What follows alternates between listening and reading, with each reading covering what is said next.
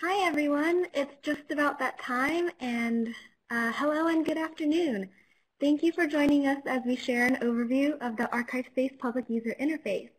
Please note this webinar is being recorded and you probably all saw a pop-up for that just now. So today we have some early adopters from Grand Valley State University sharing some valuable insight on how the PUI has affected their day-to-day responsibilities of providing access to finding aids, as well as public reception and adapting their instruction for students and researchers. This overview is followed by two institutions with different strategies to roll out the PUI by early next year. Presenting today, we have Mark Custer, an archivist and metadata coordinator at the Benefiel Rare Book and Manuscript Library. He has been heavily involved with the implementation of ArchivesSpace at Yale University, and he is the former chair of the ArchivesSpace Public User Interface Enhancement project. We also have Susan Pyzynski, Associate Librarian at Houghton Library for Technical Services at Harvard University. She worked closely with the ArchivesSpace PUI Enhancement Working Group. She is also leading a project to replace Harvard's archival discovery system.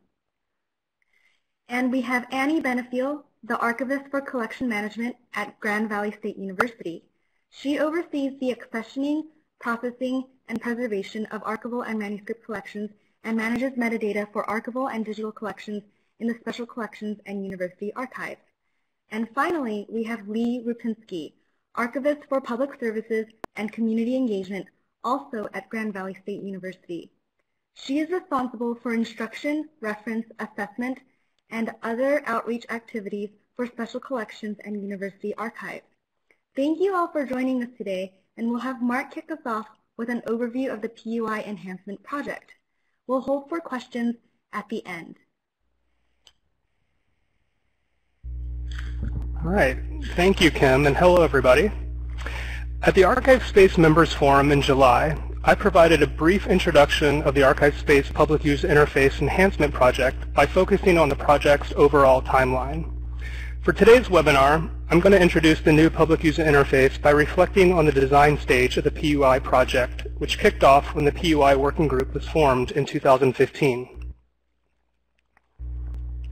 This group was comprised of volunteer archivists, including myself, an ArchivesSpace developer, a representative from Lyrasis, and the services of a design firm, the Cherry Hill Company.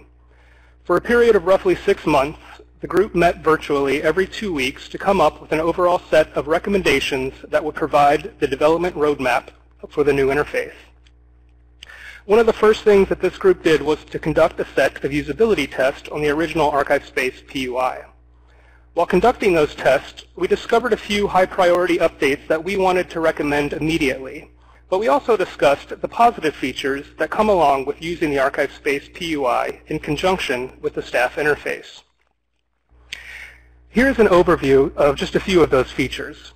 Speaking as someone at an institution who does not yet use the PUI, I must say that I am most excited about the near instant publication feature that will be provided to our staff once we make the switch. The PUI also provides the convenient feature to search across repositories, which we cannot do in the staff interface currently, as well as the ability to search within a single collection.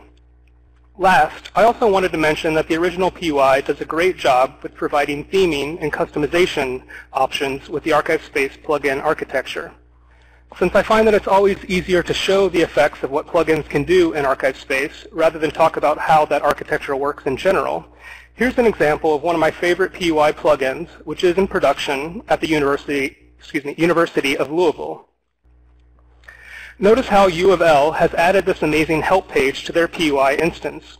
This is something that the working group discussed adding to the enhanced PUI in version 2.1, but it was unfortunately one of those features that we didn't have the time to scope out adequately. However, I think this is a fantastic plugin example, and I would love to see it contributed to the core code as a starting point for a public help page. Now, I'm going to show a summary of the brand new features that actually did make it into the 2.1 release. I won't take the time to cover every new feature in today's introduction, but I would like to discuss 2 of them. First, we'll look at enhanced search results, and second, we'll look at the new archival inheritance feature. So let's take a look at the search results page.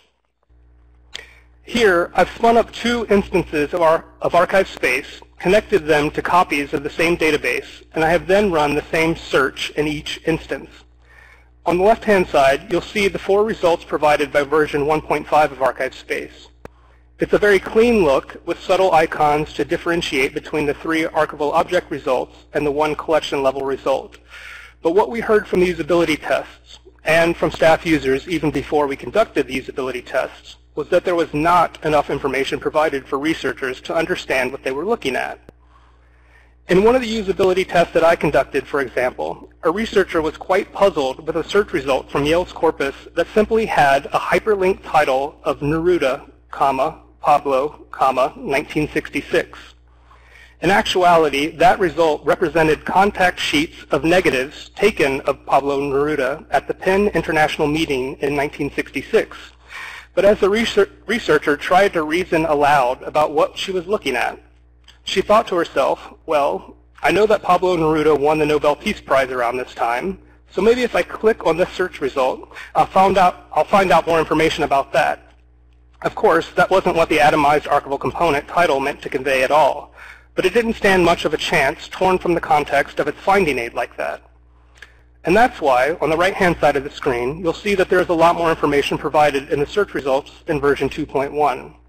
I wouldn't say that we have things perfect just yet, of course, but you'll notice that some descriptive information appears here, as well as a hierarchy of links that are intended to reflect each result's context in the overall system. And if we take a closer look at this page in version 2.1, you might even be able to notice that all 4 of these results are connected, since they're all part of the Seward-Collins papers at the Benefiel Library. Now, let's imagine that I've decided to select this first search result, so that we can compare what the landing page for Mrs. G.K. Chesterton looks like in the side-by-side versions of the PUI.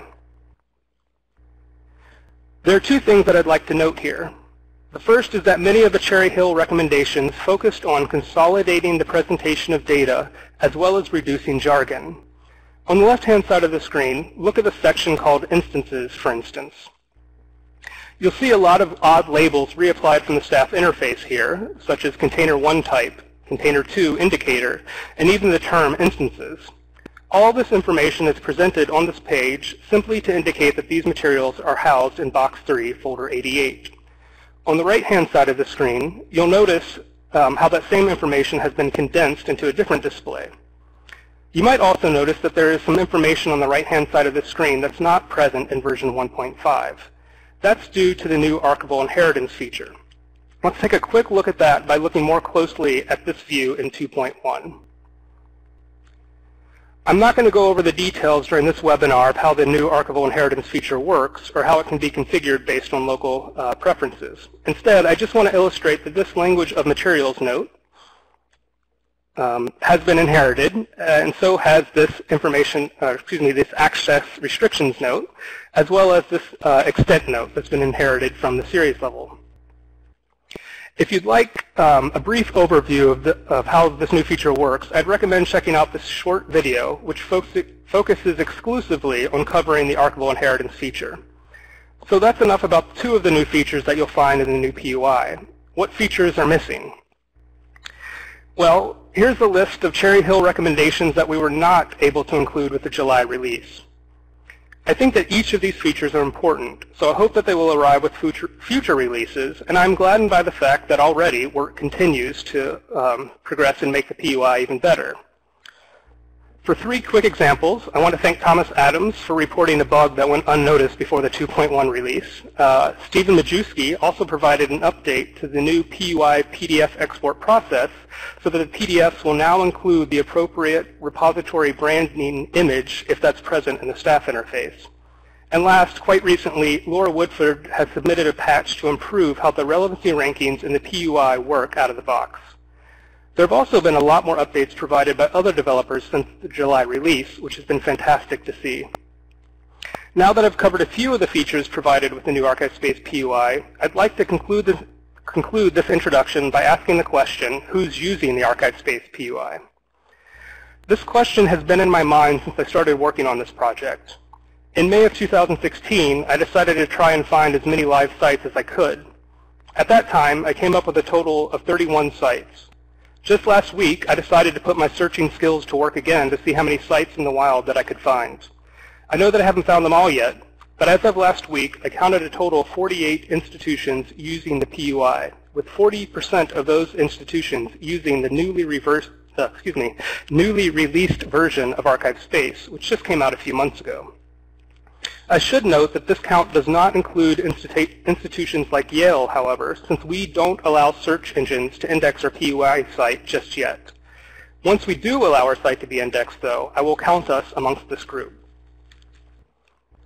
This group of 48 does include Grand Valley State University, however, which is one of the institutions represented here on this slide, since they have been using the ArchivesSpace PUI since 2014, before the PUI Enhancement group was even formed. To hear more about their experience with ArchivesSpace, I will now turn things over to Annie and Leigh. Thanks, Mark. I'm Annie Benefiel, the Archivist for Collection Management at Grand Valley State University, and I'm going to talk a little bit about our use of ArchivesSpace from sort of a collection management, back-of-the-house point of view, and Leigh is going to talk about it more from a front-of-the-house point of view. I'd like to point out that both of our positions are new within the past year or so, though I've been here for 2 years prior to that change in the role of Assistant Archivist. Leigh joined us in February of this year. A little bit about Grand Valley State University. We're a comprehensive university with about 25,000 students on 2 campuses in West Michigan. We're classified as a master's large institution, and our philosophy emphasizes liberal education and experiential learning. We're a relatively young university, founded in 1960, and over the past few decades, we've been experiencing significant growth. The university libraries are home to the university's archives, which was established in the early 1970s, and special collections of books and manuscripts, which was established in the early 1990s. The 2 units were bundled together in the mid-90s and moved into its own small building, the Seidman House, which is a short walk from the main campus library. The department is staffed by a director and 2 archivists, Leigh and myself, and all of us are full-time library faculty, and we have student workers for about 20 hours per week. Our collections are varied. We have about 3,700 linear feet of archival and manuscript materials, and about 35,000 volumes in the rare and special book collections. Our collecting strengths are in Grand Valley history, the Civil War and slavery, 20th century wars and veterans, Michigan literature, art, and general regional history. Prior to migrating to ArchivesSpace, we kept collection metadata in a few different places. We had an instance of Archivist Toolkit, which had been populated over the previous few years with accessions, finding aid data, names, and subjects. The previous university archivist had several student interns who encoded and imported EAD into the Archivist Toolkit, but the EAD files had never been used in any other way.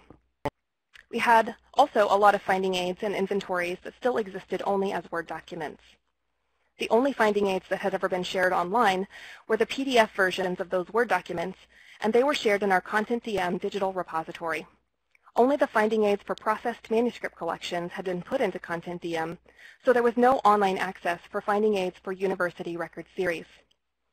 In 2014, Lyrasis managed the migration of our data from Archivist Toolkit into our ArchivesSpace instance, which is also hosted by Lyrasis. The data migration was successful, but it needed a lot of additional cleanup and standardization to get the finding aids ready for publication.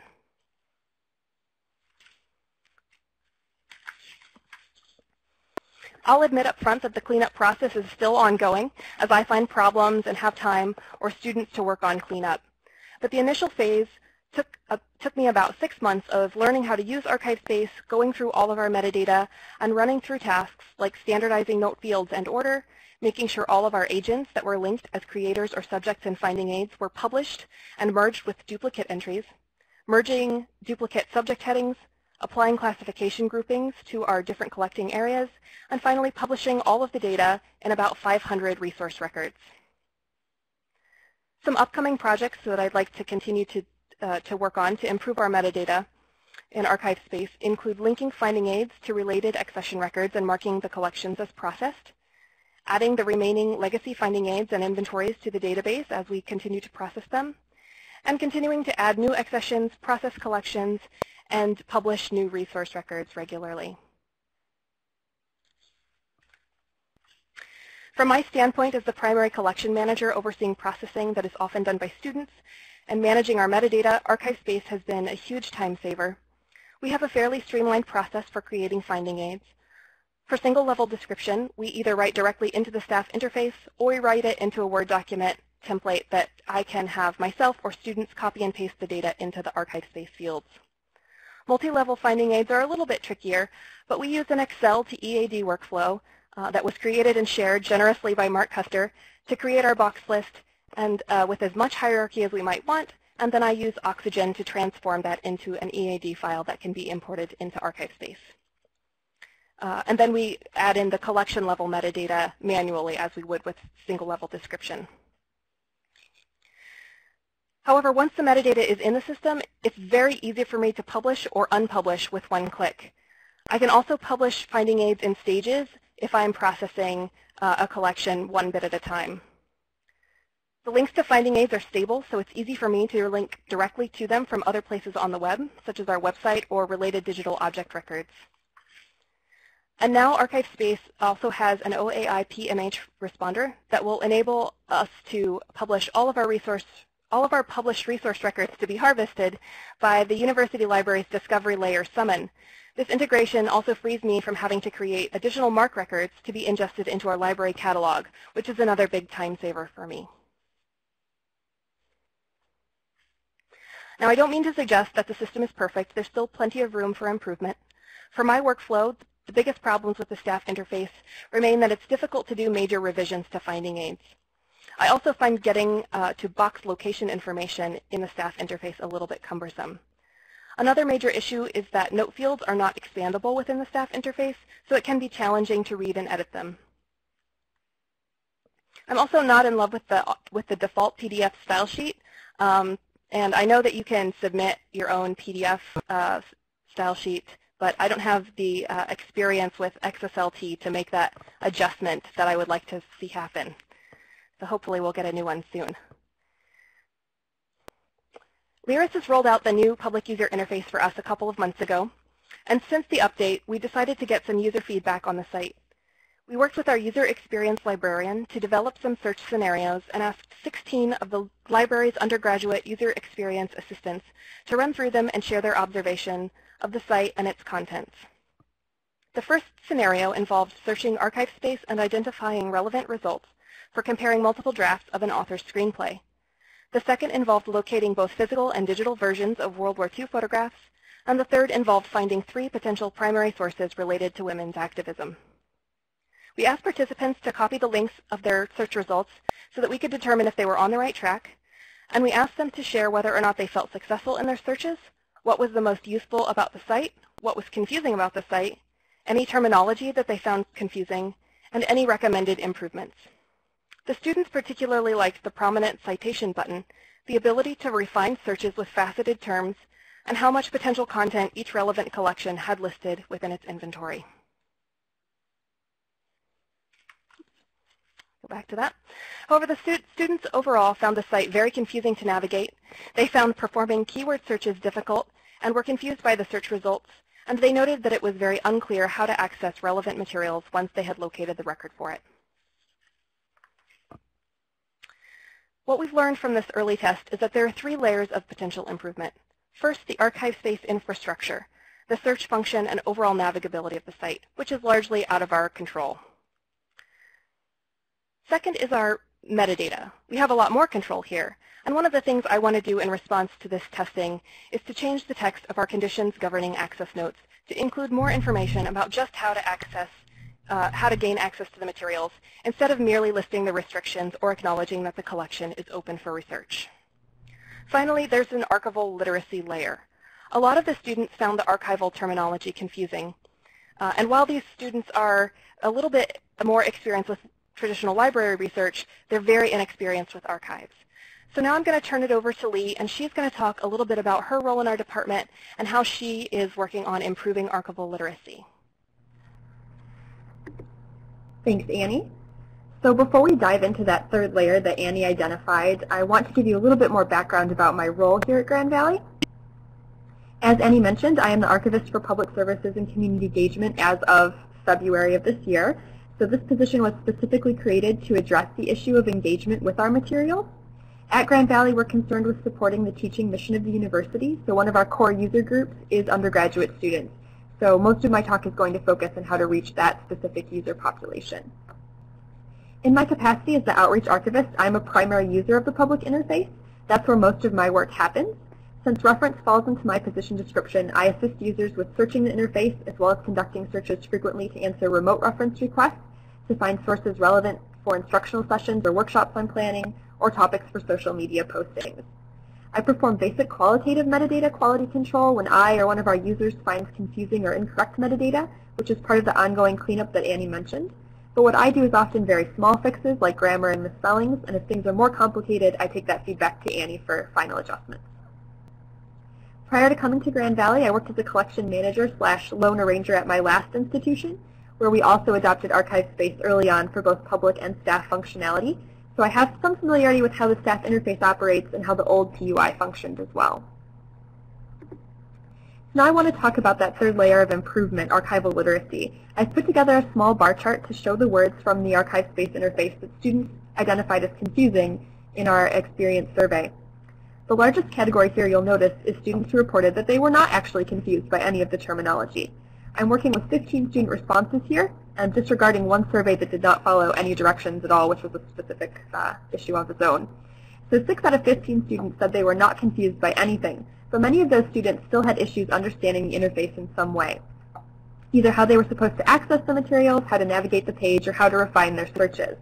One student commented that terminology was not confusing, just the entire website, which implies to me that some words probably are confusing, but the student was too overwhelmed with the unfamiliarity of the system itself to identify those individual sticking points.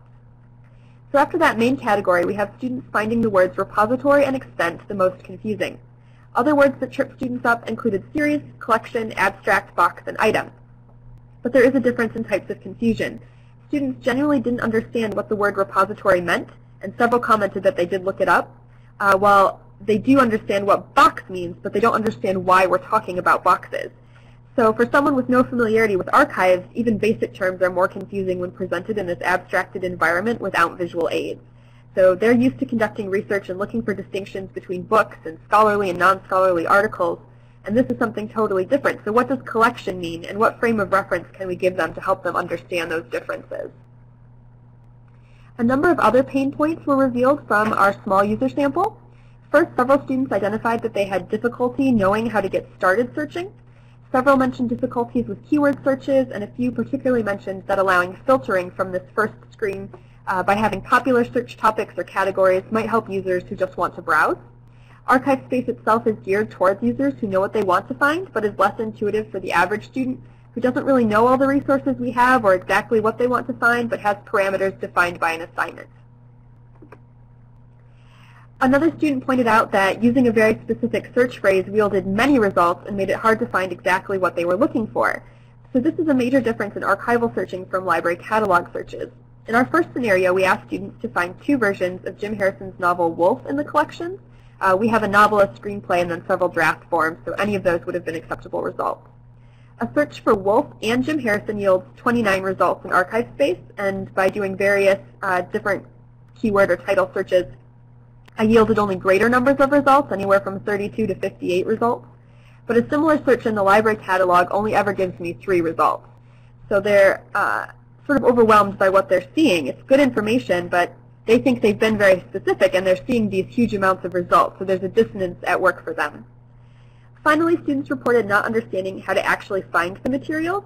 Some thought that there should be request links, others said they'd email us for access, and some were confused about the language reading room itself used in our scenarios, because that kind of specialized lingo hadn't been introduced to them yet prior to working on the exercise, which added an additional layer of uncertainty about how they actually saw these materials.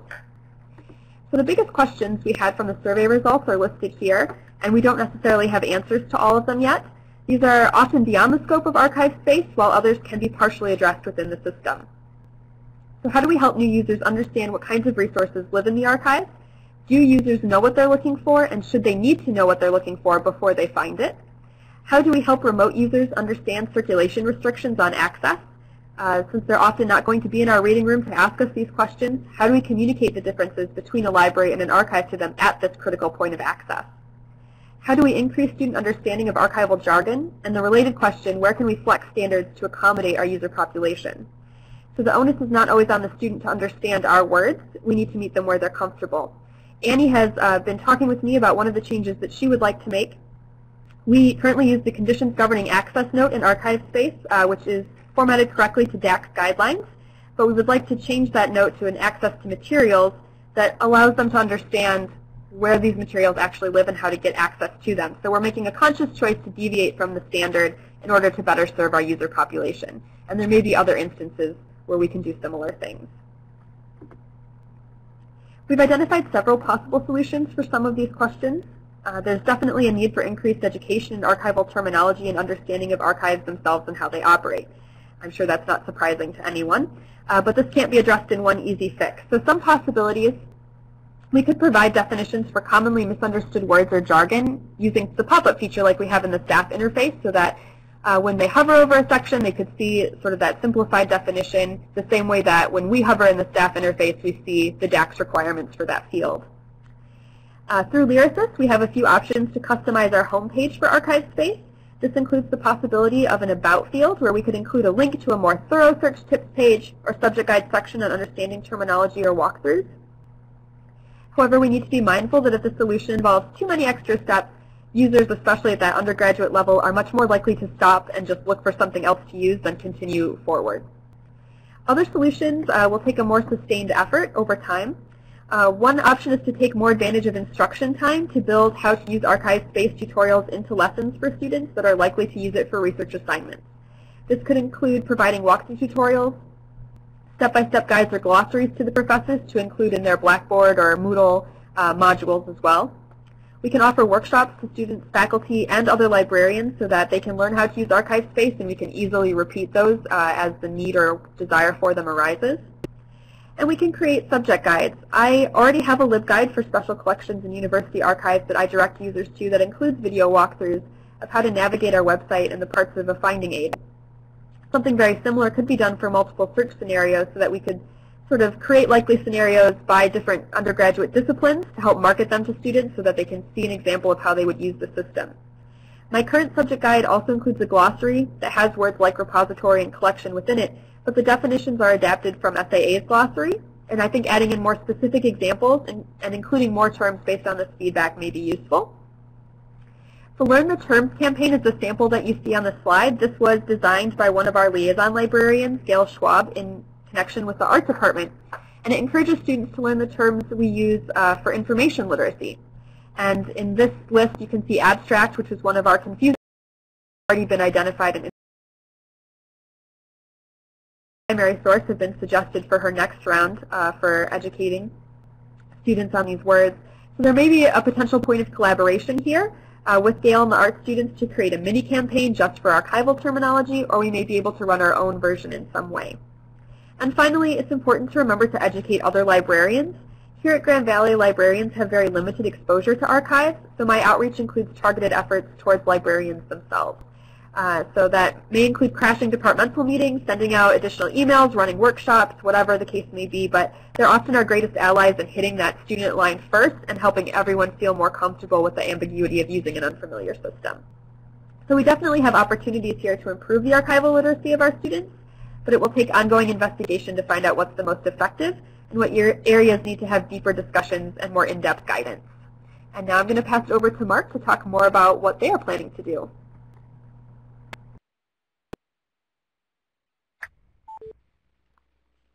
Great, thanks. So hi everybody, it's Mark again. In this next segment, I'm going to provide a high-level overview of Yale's PUI implementation plan.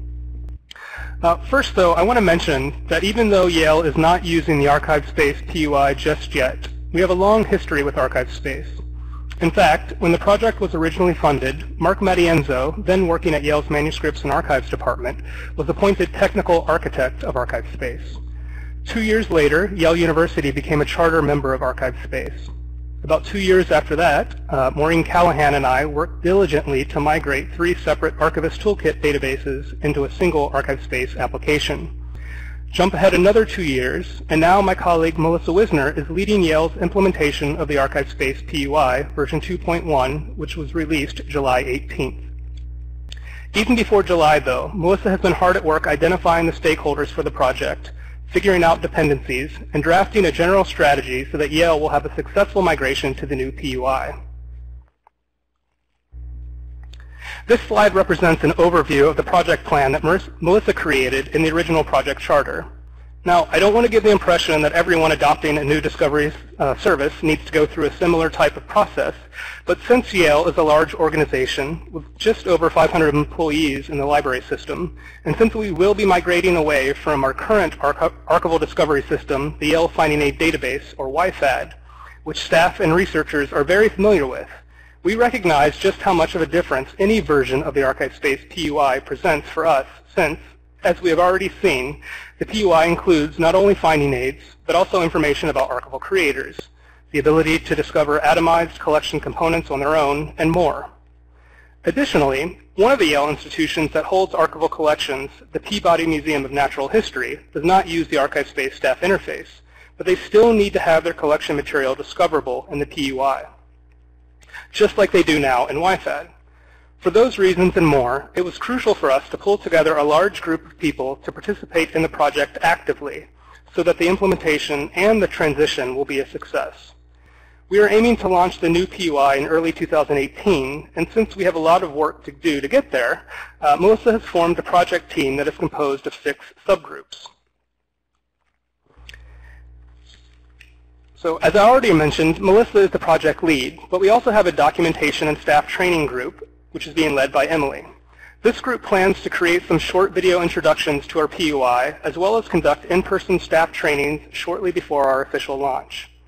Next, we have the data cleanup group, which is being led by Alicia and Chris. This group will be working on a variety of cleanup projects, such as adding machine-readable dates to our lower-level description, since the new PUI supports the ability to search, filter, and sort by dates. Steve is leading the technical integrations group, which is making sure that everything goes smoothly while we transition from our current system, YFAD, to the new PUI. Just as one example, since our LibGuides at Yale reference YFAD frequently, this group is working to make sure that none of those links will break next year. Allison is leading our PUI enhancements group, and I'll show an example of that group's work in just a moment. Next is the usability and accessibility group, which is led by Jen. This group has created a framework to conduct additional usability tests on our PUI, which the testers will be able to participate in completely online at their own convenience. Finally, we have the publicity and branding group, which is being led by Mike Morand. I'm really excited about what this group will come up with. From what I've seen so far, this group is not only aware that it's important to get the word out about a new discovery system, but it's just as important, if not more so, to take this opportunity to find new ways to bring in new engagements with the community. Of course, given that we have about 25 different staff members working in 6 different groups, communication is important. To make sure that everyone is aware of what's going on, we have 3 primary methods to keep everyone informed. The first is a monthly all-member meeting, which is open to everyone in the library. The second is an in-house Slack channel that we use for informal discussions about the project. And the third is Asana, which is the project management application that Melissa selected for us to use during this implementation period. And we're using Asana, which is a web-based application to track all of our work essentially. So here's an example of Allison's PUI enhancements group view in Asana. In this screenshot, you will notice that the group is identifying and then prioritizing updates that we would like to see in the PUI. For example, the column on the left-hand side of the screen includes issues that have been selected to send to Lyrasis to ask if they can address any of those particular issues for us, since Lyrasis hosts our instance of ArchivesSpace. Next, I wanted to mention one other group whose work is important to Yale's PUI launch. And this group is being led by Karen Spiker and has been meeting actually for almost 2 years now to come up with a plan for us to clean up and more actively manage our subject and agent headings in ArchivesSpace. As I mentioned earlier, at Yale, we migrated into ArchivesSpace from 3 separate AT databases. And I should add that all of those subject and agent headings in the AT have been copied over at various times from our integrated library system. But since we had 3 AT databases, and for a variety of other reasons, things really got out of sync. So Karen's group is getting us back into sync. My two favorite achievements of this group are the fact that, one, Yale has a new set of documented best practices that explain how to reuse and create subject and agent records in ArchivesSpace, which all the units are using now. And two, for every authorized subject and name heading that we have in our data set, we have added its corresponding URI. This last accomplishment is really exciting to me, since having the URIs in ArchivesSpace will really cement the fact that the authority work has been done, and it also allows us to update our agent records with more information, such as alternative name forms. Additionally, the new PUI surfaces these URIs for search engines by embedding bits of metadata in the underlying HTML. At the bottom of this screen, you can see an example of the metadata for our record about David Nelson Beach, which includes his authority URI from the Library of Congress. When Karen's group started this project, 0 URIs attached to our archival descriptive records. Today, though, we have over 31,000 distinct URIs, which occur over 100,000 times in our entire data set. Of course, I don't have time to highlight all the good work that each of these groups have undertaken so far, so if you'd like to follow our progress, I encourage you to check out Yale's ArchivesSpace blog. In September, Melissa Wisner wrote an excellent post that covers the concepts of a before-action review. Just this month, Allison Clemens published a nice write-up about the work that her group has done so far to help ensure the PUI will be useful for both staff and researchers alike. We aim to have at least one post each month from now until March, so we will continue to share information about our progress, as well as how we attempt to measure our success, what we've learned along the way, and how things have changed during the process. That is everything that I wanted to share today about Yale's implementation plan, so I'll now turn things over to Susan.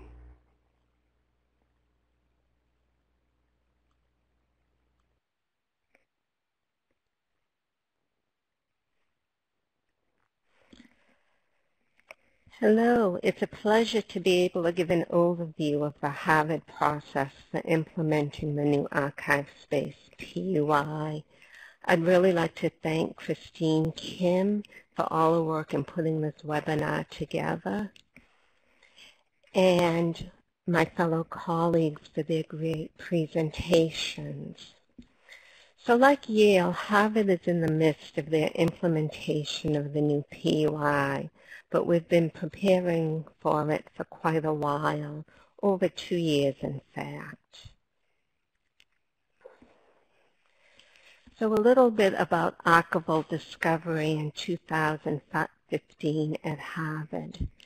We have approximately 40 separate repositories of varying sizes at Harvard.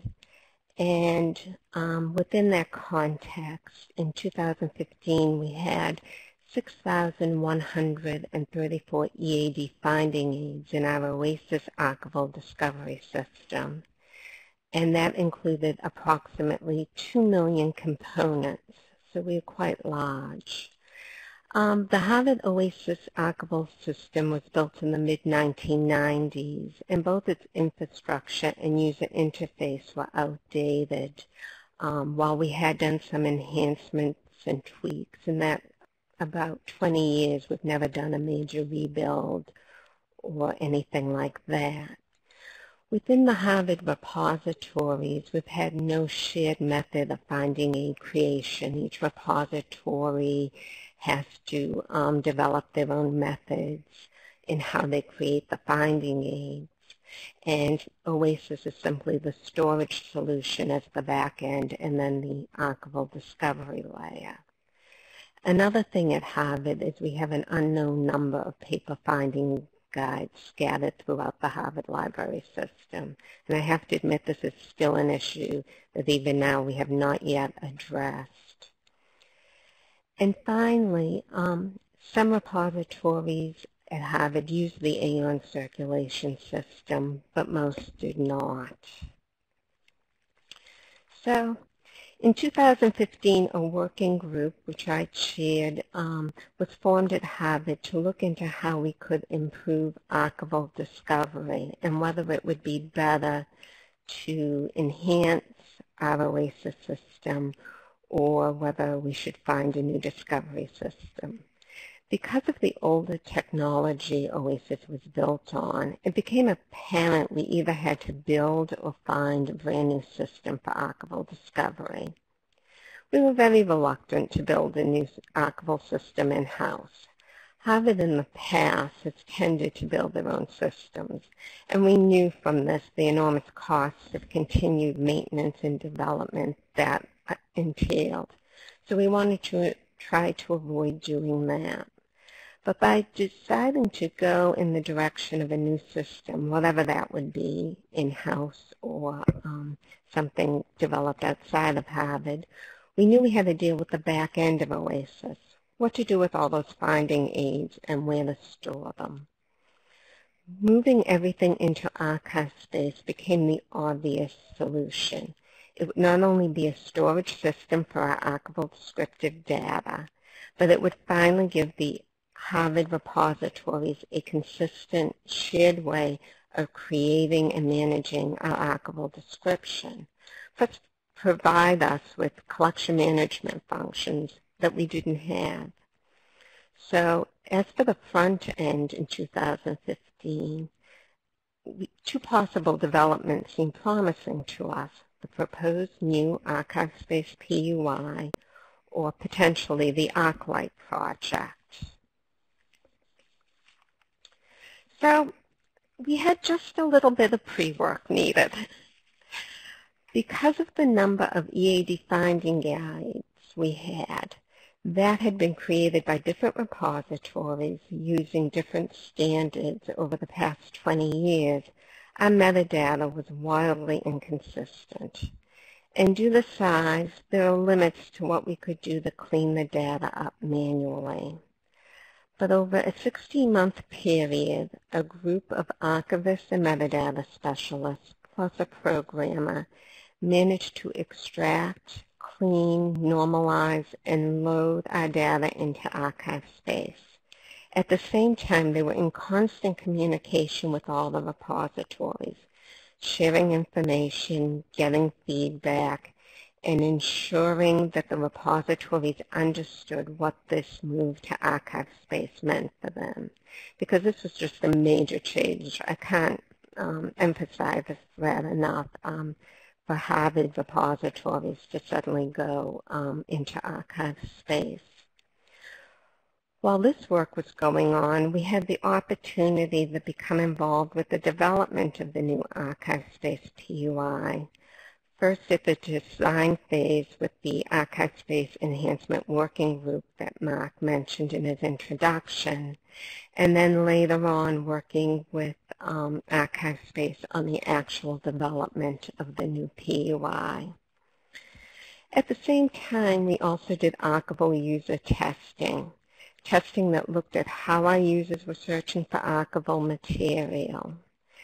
And two big takeaways from that testing was that users really had problems knowing where to start searching, and that once they found archival material they wanted to look at, they didn't know how to actually get it, even who or how to contact the owning repository.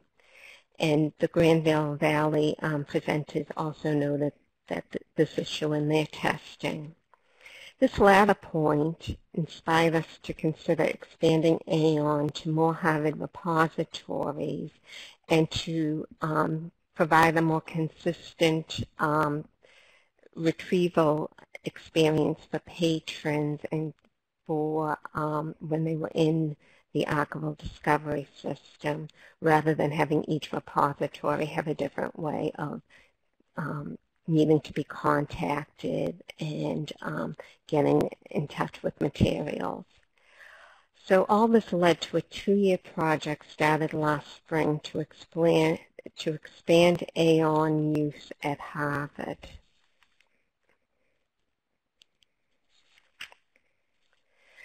So now, finally, implementing the ArchivesSpace PUI at Harvard. The ArchivesSpace Public User Interface Task Force was formed, and it's running from July 2017 through March 2018. It's made up of members from various repositories, plus a developer assigned to the project, and this group meets weekly. Subgroups are being formed to do the user testing and outreach communication. Again, this is a huge change for us. We've had the same archival discovery system for 20 years, and so moving to a new one and one so different from what we have is really a major shift. Along with this group meeting weekly, there are bi-weekly agile meetings of the chairs of this task force and select library services technology staff. We're using an agile process with 2-week sprints to manage the implementation of the ArchivesSpace PUI here at Harvard. The goal of the ArchivesSpace Public User Task Force is to work to have a beta version up in January 2018 to start getting feedback and do user testing. And our final goal is to have a production version up in the spring of 2018. And of course, another goal for us is the integration of ArchivesSpace and Aon. This group has also done work on the functional requirements for what we need in the new PUI, and also in identifying must-have needs in this first iteration of the PUI. The group has also done work on creating use cases to help in the implementation process. So what are some of the challenges ahead? We've had the same archival discovery system since the mid-1990s. Does it work well? No, but we're used to it. We've had 20 years of it. People have had workarounds with it. You get very familiar with what you've had for a long time. Another change for us is we're very used to a flat file system versus a database structure. So it's a real shift for us to think about items and components within ArchivesSpace appearing with just inherited data rather than just a flat file of the full collection finding aid. And so this is going to be a big change for us. Another thing is having moved to ArchivesSpace for the back end and now going towards it for the front end, it really forces more consistency among our repositories and a need for us to have more centralized practices and really shared best practices. So our metadata issues, as I mentioned, we have a very large database. We've already added a couple of hundred finding aids since 2015, and all this metadata has been created over 20 years in a decentralized process with varying standards. So some of these issues are resolvable, but some are not. There's very much a limit to what we can manually fix in terms of cleaning up our metadata to improve how it displays in the PUI. Another challenge for us is integration with Harvard systems, with other systems here at Harvard, not only with Aon, but we're now currently moving to a new backend for our online catalog onto Alma. And we also have a proposed new digital collections platform that we're going to be developing shortly. And all this we'd like to see much better integrated with each other, more ease of moving metadata around and things like that, and to really look at our systems in a much more holistic manner. Another challenge is Harvard branding. Because we don't have enough projects for all of that, we're also moving to a new, completely redesigned Harvard Library web portal, and the implementation is just starting now. This will have effects both on the branding and the look of all our systems, and also this idea that we may be able to do more integration of our discovery systems within the web portal. So this is something we're keeping in mind as we're doing development. Another challenge is managing user expectations and staff expectations with an iterative project. ArchivesSpace PUI is changing frequently as bugs are fixed, enhancements are added, and things like that.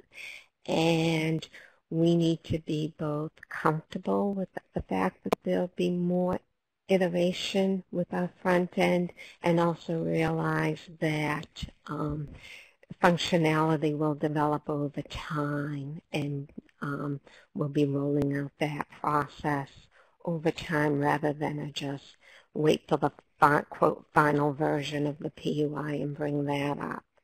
And finally at Harvard, as I mentioned, we tend to either build our systems in-house or we've purchased vendor products.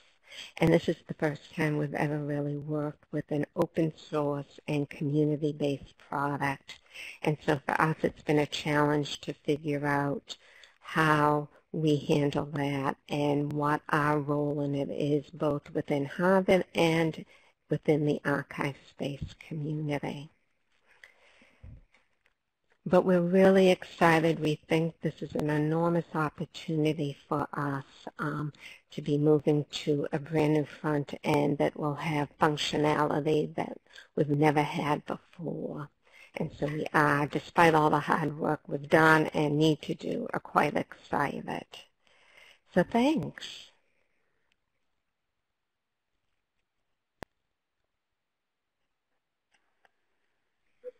All right, thank you, Mark, Annie, Leigh, and Susan for sharing all of your experiences. We will now open up the audio to everyone and open up the floor for questions. If you have any experiences or insights you'd also like to share, please feel free to share your input and introduce your name and institutional affiliation if possible. Thank you so much. All right, I think everyone has audio now. If you're not going to speak, go ahead and mute yourself. So if you guys are still thinking of questions, I can warm us up. I have a question for all of you guys. What kind of institutional challenges in terms of staffing or resources did you face either before, during, or after implementing the public interface? I can speak to that a little bit. We adopted the public user interface practically immediately when we adopted ArchivesSpace. So as soon as our data was migrated into ArchivesSpace, it was visible online. So when I first came to Grand Valley, my first job was actually to start cleaning up that data and make sure that all of the information that we were presenting through that interface was presentable and understandable. So I would say resource-wise, the challenge was just being unfamiliar with the system and only having, well, one person to do that work.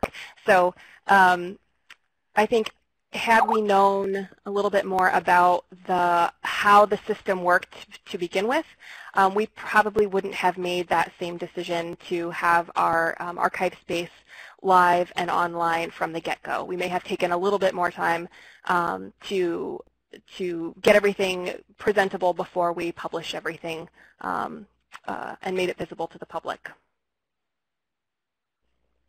Actually, I saw a question come in from Jonathan Lill, mentioning that at MoMA, they're finding aids are very frequently discovered through Google, and asking how discoverable ArchivesSpace records are by Google. This is something I don't have any real knowledge of yet, aside from the fact that when I was looking for folks who are using ArchivesSpace, I was relying almost 100% on just searching the open web and trying to find institutions out there who are using ArchivesSpace. So the sites definitely can be indexed, and definitely are being indexed. Now, if every single, I know that some folks have had issues with trying to get Google to index, like, every single component of a finding aid in certain systems. So I don't know about the comprehensiveness that the indexing is taking place with Google. But my hope is that search engines have a very, are easily able to index these sites. But there probably are a few areas of the site that you might want to instruct search engines not to go down looking like in the search pages and some other pages. And I think that LYRASYS might have a pretty standard robots.txt file that they use to indicate that. And I'll try to look for one of those examples and provide a link in a second. But I don't know if anyone else, whether Annie or Lee or anyone else watching, has experience with seeing Google searching or ArchivesSpace PUI or not searching it. I just did a Google search for one of our collections while you were talking, and the collection level result was the only result drawn from ArchivesSpace, and it was the second result on the Google page. The first one was a library article about the collection, so it does seem to do it at the collection level and at the top of the result list. Yeah, so that could be room for improvement, if that's the case. Hi, I was going to respond to Vivian Lee's question about being a lone arranger and finding time to work on ArchivesSpace. My recommendation as a sort of almost kind of lone arranger is just to chip away at it. Also, if you have students or interns or volunteers, a lot of the material or a lot of the metadata can be input manually. There's also a rapid data entry function of ArchivesSpace, so you can definitely set your volunteers or students to doing data entry from existing finding aids if you have those.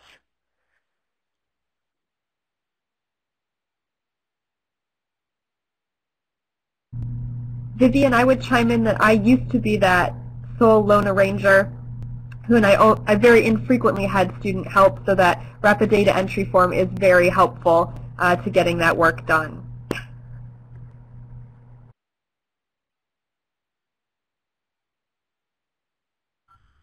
I'm just going to pick up another question here. Sorry, since I saw it was asking about the screenshots from my first presentation. So this is from the University of Minnesota Libraries, asking that, or saying that search results for files and other subcomponents included the collection call number in the display, and saying that this is not the case in their implementation of the PUI, and asking if that was some kind of customization. So that actual data is a part of the normal display, but what we did was we just changed the label from identifier to call number, and so we also had those set up to be inherited in a composite fashion using the new archival inheritance feature. But in the case of the screenshots, all we did was change the label from identifier to call number, and I can send an example of that later after this webinar.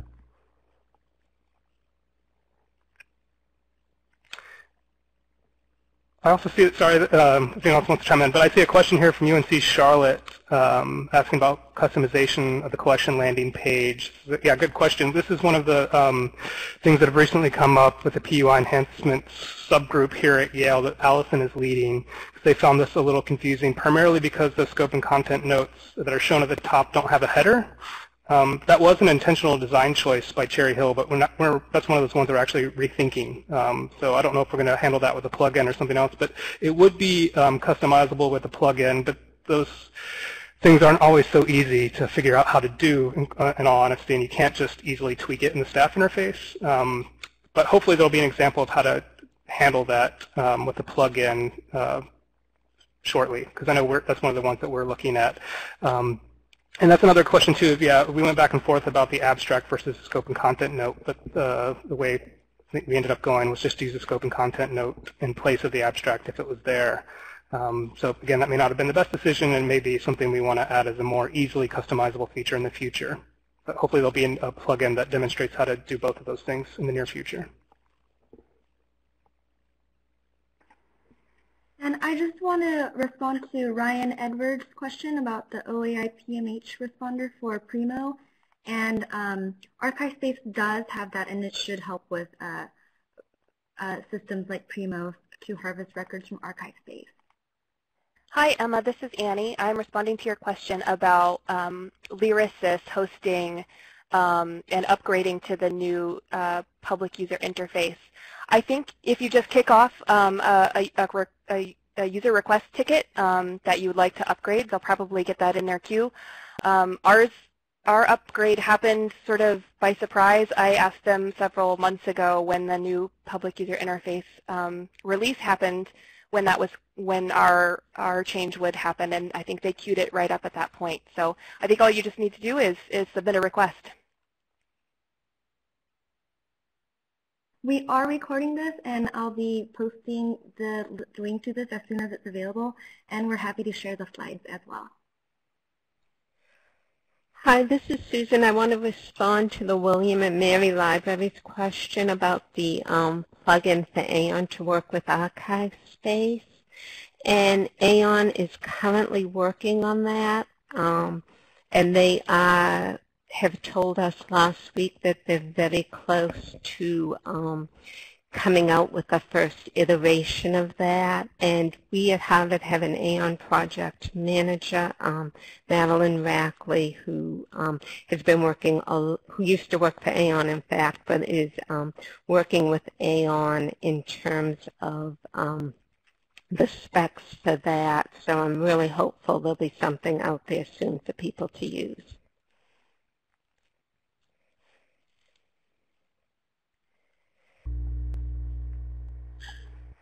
So I might take a crack at trying to respond to Alexandra's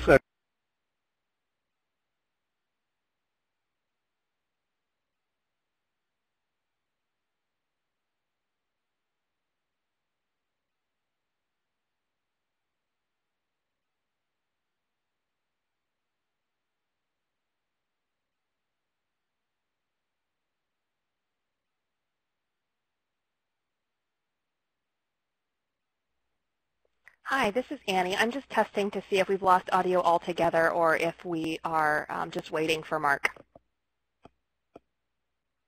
Okay, great. So in response to let's see, the last question, Vivian Lee's question, our PUI is the front end of our live database. So whenever I make changes in the back end in the staff interface, and publish those changes, they are live. So it's very easy and very fast for me to update finding aids. Hey everybody, so hopefully I was able to reconnect successfully, but it looks like Christine answered the previous question from Wayne State, I believe. But yeah, I'll just again say, with Harvard and other folks doing integrations, hopefully there'll be more and more of those examples and more features added to the core base, to the core code base between now and then. But there'll definitely be more explorations with that. In case folks can hear me, there was a question about security in the PUI, and I think, yeah, Annie, you had already started to answer some of that in terms of, being able to search the PUI as soon as you update the staff interface. I'll also add with security, we haven't actually done our security review of the PUI yet, but given that I don't think there's any connections to make any database updates from the PUI, and there's no login options, I don't think there's going to be issues with security, but that's something we still need to look in to make sure, there's no ways that folks could get into the system and get data out some other way that would not be in the PUI that's not published. But I think that's just those types of testings and patches will come, just as they did with the previous PUI. But Christine or others may know more about that too at this point, I'm not sure.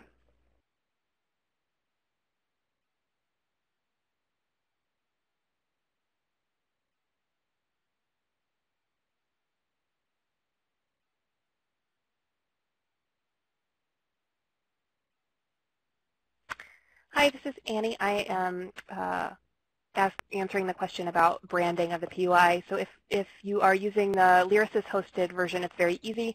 You can just send them images or text to add to your front page or to your headers, and they will add that in for you. I can't really speak to non-hosted solutions, so I'll let Mark or Susan speak to that, or someone else. Yeah, so we are hosted, so we'll be doing the same type of thing that Annie had mentioned. Oh, sorry, look, Susan, you wanted to chime in, so I'll mute myself. No problem, Mark. I was just going to say it's the only site not hosted that, yeah, it's equally easy on our end in terms of the branding. And in fact, that was the first thing we started working on with our implementation, is just to start getting the look and feel of our Harvard discovery system done. But I would just add, even if you're doing it yourself, it does require some technical know-how, because there's no way to just, easily do it in the staff interface, like some folks may be accustomed to, like in a content management system like WordPress or Drupal, which those are hard to set up in their own right, but sometimes can be very easy to customize just in the staff interface. So some of those features still do require some technical know-how to get into place. Some are very easy to do, but some can be much more difficult. And I think everyone's just learning with the new PUI how to customize it, because it is different than the original PUI. So Lyrasis is, that was part of the thing too that they had to come to grips with when it was released just about 3 months ago, was learning how to rebrand it in a slightly different way.